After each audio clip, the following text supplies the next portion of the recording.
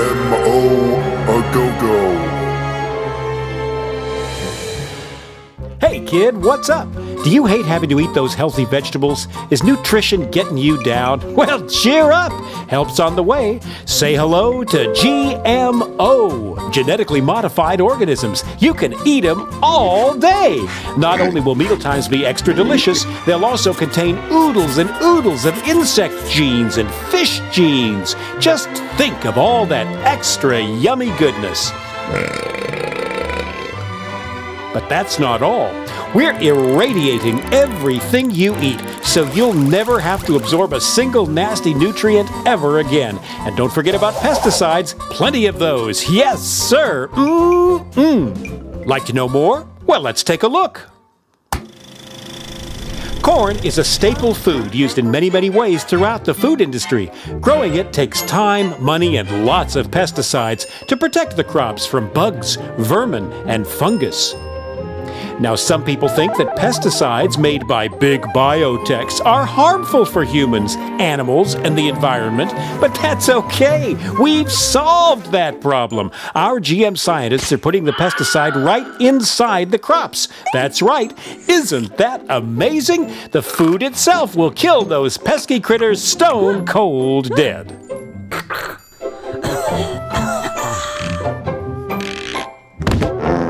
Now, some people are worried about the bees dying off. Busy bees pollinate billions of dollars worth of crops, vegetables, fruit, flowers, you name it. But some insects are just plain greedy. They'll eat everything in sight if you don't watch out.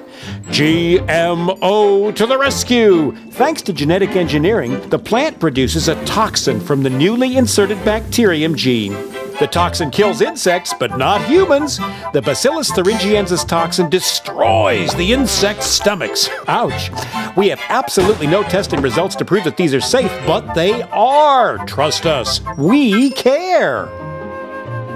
And because the pesticides are already growing right inside the crop, GM plants can withstand more weed killer than the old-fashioned organic crops. No weeds, no bugs. More food, more profit. What's not to like? But that GMO goodness isn't just about corn. There's rice, soybeans, cotton, alfalfa, soybeans, papaya, soybeans, oilseed rape. Is that all? Not on your life. GM is the gift that keeps on giving. The possibilities are endless. Just imagine you're a limey Brit trying to grow strawberries in the frozen wastes of Scotland land. Well, in the future, why not insert a gene from a codfish who's built to thrive in the icy North Atlantic? Result, frost-resistant strawberries. Wow, I want it now. The effects of GMO food on humans aren't as tried and tested as we'd like, but there are much more important things that need our attention right away. The population is exploding. How will we feed everyone? We need food security, and we need it now. But just because tests on rats eating genetically modified potatoes showed them growing slower after 2 or 3 generations and developing fertility problems, and some organ development issues, some goody two-shoes scientists and whiny campaigners worry that that might happen to humans too. Well, let's wait and see. In the meantime, the biotech companies can rake in the profits that will fund more exciting GMO experiments. We love farms. We love them so much, we want them all. We want to persuade every potential partner farmer to forget all about that silly organic farming and get with us on the GMO bandwagon. Whenever we change the natural gene sequence of any plant, we get a patent ASAP. It's our invention after all. Hey, the new GMO plants are our intellectual property. We aim to achieve total control of the seed. Got an organic farm nearby? Great! Soon everything you grow will be enhanced by the altered genes from our GM crops. Isn't nature wonderful?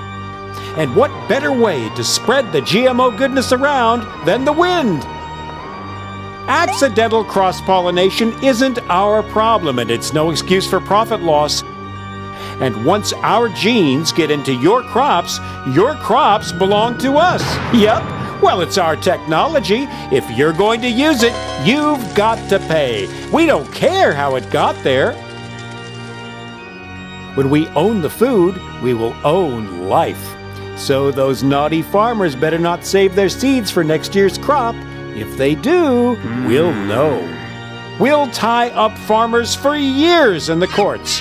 Farmers will just have to buy more seeds next year, and more pesticides too. It's win-win all around. If you want to fight us, we might just take your farm as a settlement. But we're human. Just. Thanks, Mother Nature, but we'll take it from here.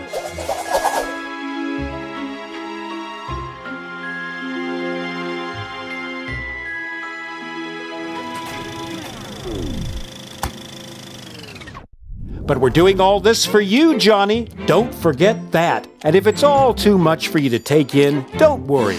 We've got it all figured out. By the time you're a teenager, it'll be GMO A Go Go. We just need to make sure that our army of lobbyists keep GMO labeling off any products. Why spoil consumers with unnecessary choices after all? And if old Farmer Joe decides to fight us, we have a ready-made network waiting to take care of him. Can you say revolving door? Yep. Some judges used to be lawyers who worked for us, and we make sure that they take care of business. And legislation, no problem either. Former GM industry lawyers also work for the food regulation bodies. And we have enough cash in our pockets to lobby any issues all the way to Saturn and back. Some people still think government food regulatory bodies are serving their needs. Hilarious. We are making a killing in India. Literally, hundreds of thousands of farmers have been organically recycled to dodge debts that they owe us. BT cotton doesn't always give strong yields, and bollworm, cotton's main pest, seems to be gaining resistance to our transgenic BT cotton. This can mean bad crops and no revenue for some. We say, once you're in, you're in. However, under Indian law, any debts die with the farmers, so farmer suicides stop debts being passed on to any remaining family. But I'm confident that we can lobby that issue too. When we own all of the cotton varieties, and we will, suicides will be of little concern, because we'll be the only cottonseed suppliers. Duh!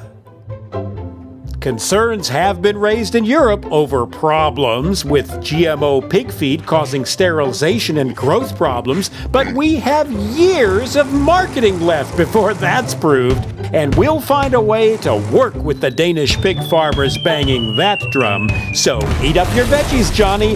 There's going to be plenty for everyone for the right price.